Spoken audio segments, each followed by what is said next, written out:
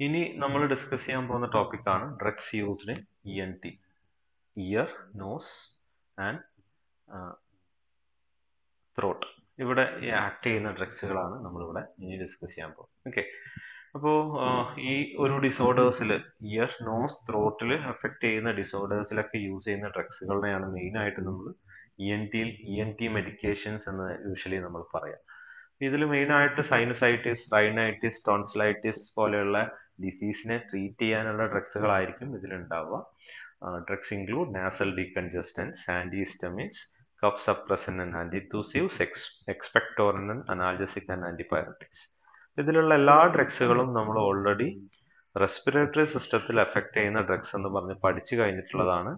അതിന്റെ ക്ലാസിഫിക്കേഷനും mechanism of ആക്ഷനും ADRും യൂസസും ഒക്കെ ഇൻ ഡീറ്റെയിൽ ആയിട്ട് റെസ്പിറേറ്ററി സിസ്റ്റത്തിൽ കഫിൽ എഫക്ട് ചെയ്യുന്ന ഡ്രഗ്സ് എന്ന് പറഞ്ഞിട്ടും, അതുപോലെ ആന്റിഹിസ്റ്റമിൻസ് എന്താണ് എന്നുള്ളതും നാസൽ ഡീകൺജസ്റ്റന്റ് എന്താണ് എന്നുള്ളതൊക്കെ റെസ്പിറേറ്ററി സിസ്റ്റത്തിൽ എഫക്ട് ചെയ്യുന്ന ഡ്രഗ്സുകൾ എന്താണെന്ന് പറഞ്ഞിട്ടുണ്ട്. ജസ്റ്റ് മെക്കാനിസം ഓഫ് ആക്ഷൻ മാത്രമേ ഇവിടെ പറയാൻ ഉദ്ദേശിച്ചിട്ടുള്ളൂ. സോ ആദ്യത്താണ് നാസൽ ഡീകൺജസ്റ്റന്റ് എന്ന് പറയുന്നത്. ഫിനൈലെഫ്രിൻ അങ്ങനെയുള്ള ഡ്രഗ്സുകളൊക്കെയാണ് മെയിൻ ആയിട്ട് നമ്മൾ നാഫസോളിൻ, ഓക്സിമെറ്റസോളിൻ, ഇതൊക്കെയാണ് ഇമ്പോർട്ടൻ്റ് ആയിട്ടുള്ള നാസൽ ഡീകൺജസ്റ്റന്റുകളായിട്ട് യൂസ് ചെയ്യുന്നത്. ഇപ്പം നമുക്ക് മൂക്കടപ്പൊക്കെ ഉണ്ടാകുന്ന സമയത്ത് ആ ഒരു നാസൽ കൺജഷനെ ഡീകൺജസ്റ്റ് ചെയ്യാൻ വേണ്ടിയിട്ട് യൂസ് ചെയ്യുന്ന ഏജൻസുകളാണ്. So they will decrease the nasal congestion related to the common called, sinusitis and allergic rhinitis. അങ്ങനെയുള്ള കണ്ടീഷൻസിലാണ് മെയിനായിട്ട് നാസൽ കൺജഷനെ ഡിക്രീസ് ചെയ്യുക എന്നുള്ളതാണ് ചെയ്യുക. It will shrink the nasal mucous membrane by stimulating alpha adrenergic receptor. Alpha adrenergic റിസപ്റ്ററിനെ stimulate ചെയ്തിട്ടാണ് ഈ ഒരു shrinking അല്ലെങ്കിൽ കൺസ്ട്രിക്റ്റർ action ഉണ്ടാവുന്നത്.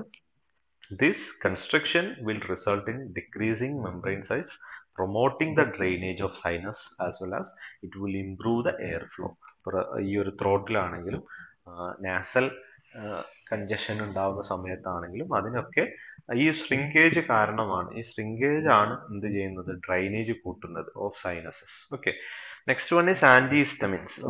Histamines are the one of the inflammatory mediators which is responsible for different kind of respiratory conditions like asthma as well as അങ്ങനെയുള്ള cough, ഇങ്ങനെയുള്ള കണ്ടീഷൻസിനൊക്കെ main ആയിട്ടുള്ള ഒരു important ആയിട്ടുള്ള മീഡിയേറ്റർ ആണ്, ഇമ്മ്യൂണോളജിക്കൽ മീഡിയേറ്റർ ആണ് ഹിസ്റ്റമിൻസ് എന്ന് പറയുന്നത്.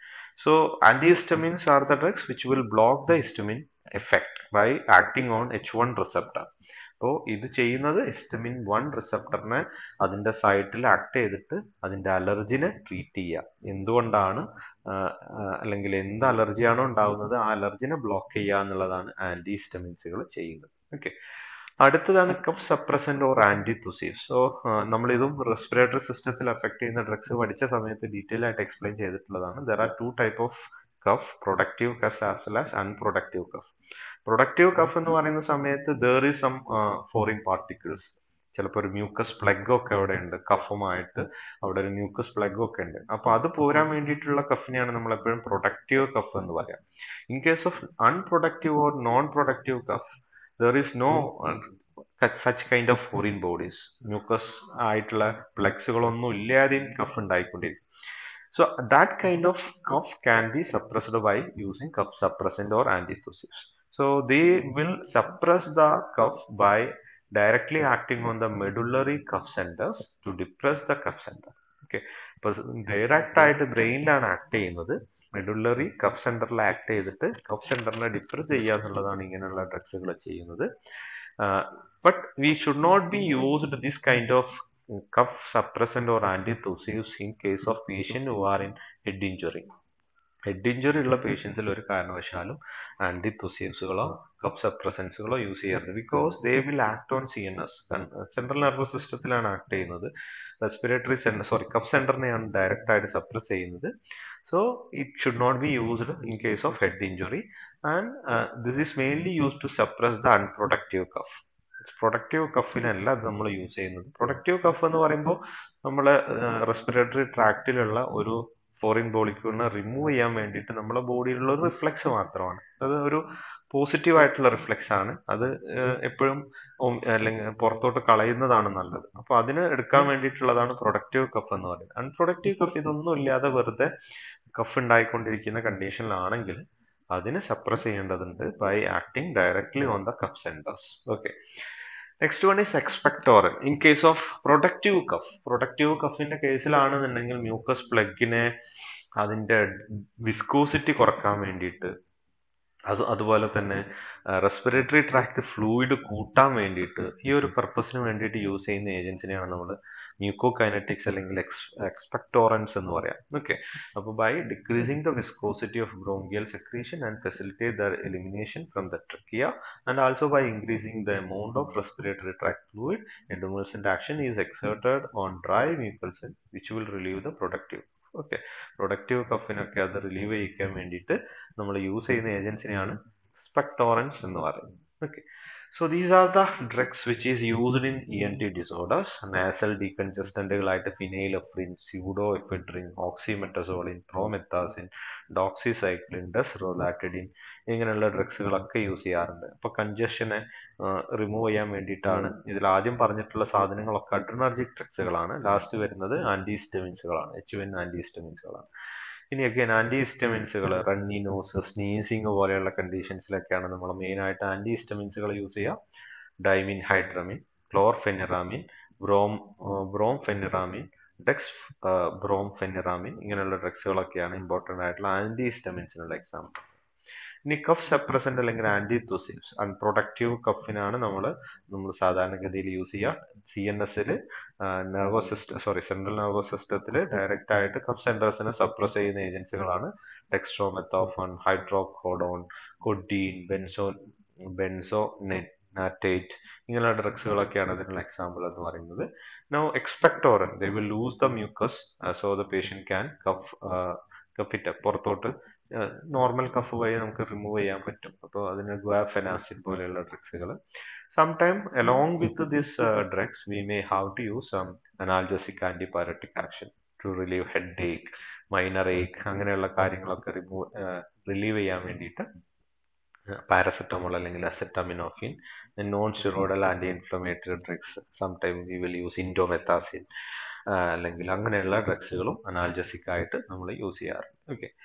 Now, what are the main indications of these drugs used in ENT disorder? എന്തൊക്കെ കണ്ടീഷൻസിനെ ട്രീറ്റ് ചെയ്യാൻ വേണ്ടിയിട്ടാണ് ENT ഡിസോർഡേഴ്സിൽ ഈ പറഞ്ഞ ക്ലാസ് ഓഫ് ഡ്രഗ്സുകൾ യൂസ് ചെയ്യുന്നത്? Used to treat chronic supraorative otitis media, which is an persistent inflammation of middle ear as well as mastoid cavity. അപ്പോൾ otitis മീഡിയനെ നമ്മൾ treat ചെയ്യാൻ വേണ്ടിയിട്ട് ദെൻ മിനിർ ഡിസീസ് എന്ന് പറയുന്ന കണ്ടീഷൻസിൽ ഇന്നർ ഇയറിനെ അഫക്റ്റ് ചെയ്യുന്ന ഒരു റയർ ഡിസീസ് ആണ്. അതിനെ ട്രീറ്റ് ചെയ്യാൻ വേണ്ടി മാസ്റ്റോയിഡൈറ്റിസ് എന്ന് പറയുന്ന മാസ്റ്റോയിഡ് ബോണ്ടിൽ ബിഹൈൻഡ് ദ ഇയറിന് ഉള്ള മാസ്റ്റോയിഡ് ബോണ്ടിന് എഫക്ട് ചെയ്യുന്ന ഒരു ഇൻഫെക്ഷൻ ആണ്. അതിനെ ട്രീറ്റ് ചെയ്യാൻ വേണ്ടിയിട്ട് ടോൺസിൽസിൽ അഫക്ട് ചെയ്യുന്ന ടോൺസിലൈറ്റീസിനെ ട്രീറ്റ് ചെയ്യാൻ വേണ്ടിയിട്ട് ഫാരിഞ്ചൈറ്റിസിനെ ട്രീറ്റ് ചെയ്യാൻ വേണ്ടി ലാരിങ്സിലാണെന്നുണ്ടെങ്കിൽ ലാരിഞ്ചൈറ്റിസിനെ ട്രീറ്റ് ചെയ്യാൻ വേണ്ടിയിട്ട് mucus irritation and inflammation of mucus membrane വഴി ഉണ്ടാകുന്ന റൈനൈറ്റിസ്, നോർമലായിട്ട് നമുക്ക് ഉണ്ടാകുന്ന റണ്ണിങ് നോസ് എന്ന് പറയുന്ന കണ്ടീഷൻ, അതിനെ ട്രീറ്റ് ചെയ്യാൻ വേണ്ടിയിട്ട് സൈനുസൈറ്റിസിന് അതിനെ ട്രീറ്റ് ചെയ്യാൻ വേണ്ടിയിട്ട് ഓസ്റ്റിയോ സ്ക്ലീറൈസിസ്, അപ്പോൾ അതിനെ ട്രീറ്റ് ചെയ്യാൻ വേണ്ടി. So these are the different indication or uses of drugs used in ENT disorders. Now the role of nurses in ENT drugs. We have to teach the proper administration. അപ്പോൾ proper ആയിട്ട് കൊടുത്തു കഴിഞ്ഞാൽ മാത്രമേ ഏത് റൂട്ടിൽ കൊടുക്കണം എന്നുള്ളത് ഇമ്പോർട്ടൻ്റ് ആണ്. എത്ര ഡ്രോപ്പ് ഏത് ടെക്നിക്കിൽ കൊടുക്കണം എന്നുള്ളതാണ്. നമ്മൾ കൊടുക്കുന്ന സമയത്ത് ഏത് പൊസിഷനിൽ കിടത്തണം. നിന്നിട്ട് ഒരു കാരണവശാലും നമ്മൾ ഐ ഡ്രോപ്സ് കൊടുക്കാറില്ല. നമ്മളെപ്പോഴും കിടത്തിയിട്ട് തല ചെരിച്ച് ബാക്കിലോട്ട് വെക്കുന്ന സമയത്താണ് നാസൽ ഡ്രോപ്സിന്റെ കാര്യമാണ് പറഞ്ഞത്. അപ്പോൾ മൂക്കിലോട്ട് നാസൽ ക്യാവിറ്റിയിലോട്ട് ഇറങ്ങുന്ന രീതിയിലുള്ളതാണ് നമ്മൾ കൊടുക്കേണ്ടത്. ദെൻ ഡ്യൂറേഷൻ ഓഫ് ഇൻടേക്ക്, എത്ര ടൈം ഇന്റർവെൽസിലാണ് നമ്മൾ ഇത് കൊടുക്കേണ്ടത് എന്നുള്ളത് നമ്മൾ അഡ്വൈസ് ചെയ്യണം. And we have to advice to avoid the over dosage. ആവശ്യമില്ലാതെ ഈ 4 hours ഗ്യാപ്പിലൊക്കെയാണ് സാധാരണഗതിയിൽ നാസൽ ഡ്രോപ്സുകളൊക്കെ യൂസ് ചെയ്യാം. ഓവർ ഡോസ് ഉണ്ടാക്കാൻ പാടില്ല എന്നുള്ളത് പറയണം. സേഫ്റ്റി മെഷേഴ്സ്, എന്തെങ്കിലും രീതിയിലുള്ള സെഡേഷൻസുകളോ CNS എഫക്റ്റുകളൊക്കെ ഉണ്ടാവുന്നുണ്ടെന്നുണ്ടെങ്കിൽ അതിൻ്റെ ഫർദർ ഇഞ്ചുറി ഉണ്ടാവുന്നതിന് തടയാൻ വേണ്ടിയിട്ടുള്ള സേഫ്റ്റി മെഷേഴ്സുകൾ എടുക്കണം. അതുപോലെ തന്നെ കംഫർട്ട് മെഷേഴ്സ്, ഡിസ്കംഫർട്ടിനെ കൺജഷൻ ഒക്കെ റിമൂവ് ചെയ്യാനുള്ള ബാക്കിയുള്ള ഹ്യൂമിഡിഫയർ യൂസ് ചെയ്യുന്നതും കൂൾ എൻവിറോൺമെന്റിലോട്ട് മാറുന്നതും സ്മോക്ക് അവോയ്ഡ് ചെയ്യുന്ന രീതിയിലുള്ള കൗൺസിലിംഗ് കൊടുക്കണം.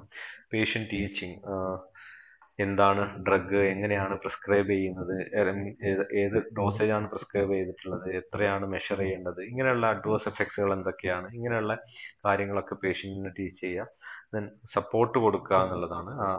ഒരു പ്രശ്നവുമില്ല, ഇത് നോർമലായിട്ട് യൂസ് ചെയ്ത് കഴിഞ്ഞാൽ തന്നെ മാറുന്നതാണ് എന്നുള്ള രീതിയിൽ ഉള്ള സപ്പോർട്ട് ആൻഡ് എൻകറേജ്മെന്റ് കൊടുക്കുക.